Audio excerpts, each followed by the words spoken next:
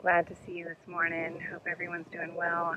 I'm in Northern California. This is Katie Castelli. I'm wearing my favorite HR t-shirt, which is Calm and Love HR, for those who can't read backwards. And I'm at a beautiful park called Ellis Creek in Northern California. It's a little smoky today, so I've got my mask as I hike. So I just wanted to say, I wanted to share a quick story about the reward systems for HR, something that helped me enormously to realize later on why all my efforts in getting people to pay attention to learning and development and setting up people systems were falling on deaf ears. And I realized that the reward system was wrong.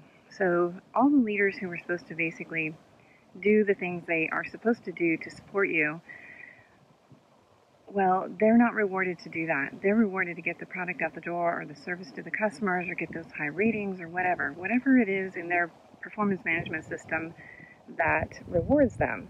So what an organization I worked for years ago did is they changed that reward system. What they did is they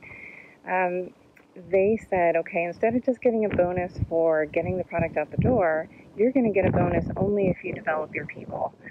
And so I remember my manager came to me with this sort of wild look in his eye and says, what do you want to learn? Time management? Or what do you want to do? And I realized he was kind of panicked about it. So I said, well, what's going on? What's really happening? And he says, they took away our bonus until we could prove that we developed our people.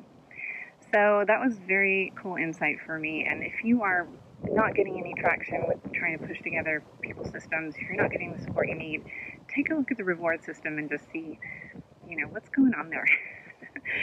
Are you being defeated because they have no motivation or incentive to support your programs? Just something to think about. Hope you all are having a great day.